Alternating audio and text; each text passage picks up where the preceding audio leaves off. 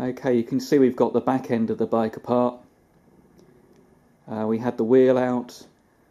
The bearings are okay, but it would be false economy not to put some bearings in there.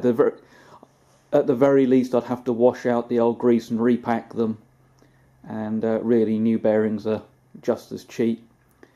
I've had the swing arm out. Need to look at the swing arm and the pin are soaking in my degreasing tank, and we'll see whether I can get away with reusing the pin and just put new bushes in the swing arm.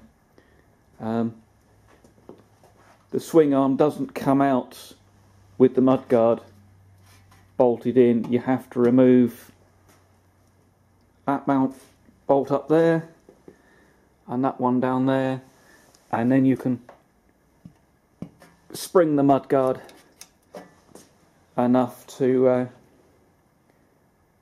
get that out.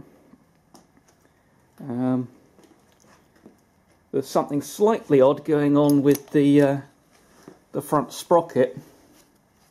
Some of the teeth look hooked to me, but they're hooked in the wrong direction. So we'll whip that off there later and clean it up and have a proper look. And round on the other side, we've had the clutch apart, and as you can see, that's not what you call a dry clutch.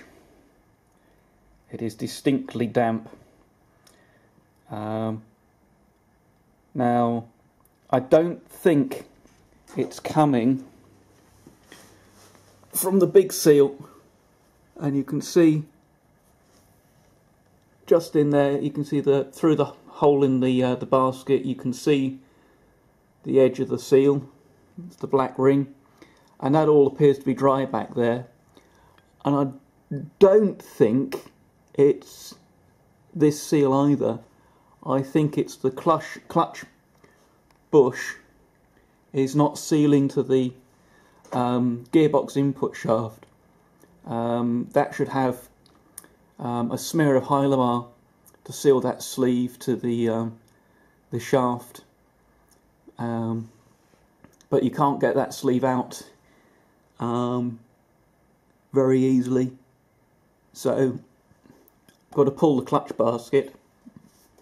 Now, to save the customer some money, so I don't have to remove the entire side case, I'm going to make up a basket puller tool that'll locate in the holes in the basket and allow me to separate the basket from the primary drive gear. Now, the other thing which surprised me, and I don't recall seeing it before, was normally the nut that retains the clutch hub has a seal in it for the lifter, but this one didn't, and I had another problem with the clutch, so let's go and have a look at that too.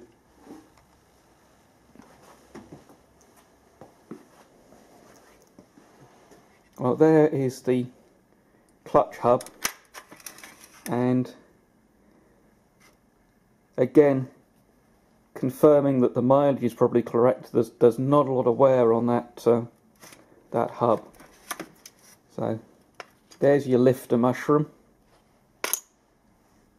and there was the nut that was holding the basket on with its lock washer, and the lock washer had only been used once, so unless someone's had it apart and put a plain nut in, there was no seal. And the thing you don't want to happen had happened, and one of the nuts was seized onto the clutch, and I couldn't get the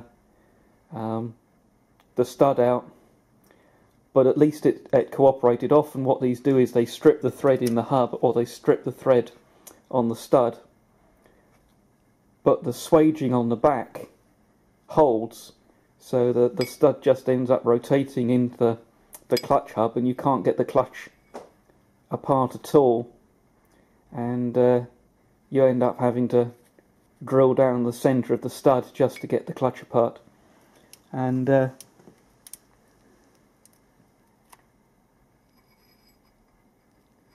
I'll probably have to make a new stud and fit that into the hub. You can see the ends pulled away there. Apart from that, the clutch again looks all quite good, needs a clean up. There's a bunch of rust in there, just surface rust. The ends of the spring cups haven't spread, which can happen on older bikes, and they bottom in the basket and you end up with a slipping clutch even though the plates are in good condition. So I think that's probably going to be my next job, is to make the puller tool, and I'll do a little feature on that probably. And apart from that, it's making a parts list to order carburetor parts and things like the nut and seal. So I need to start making a list.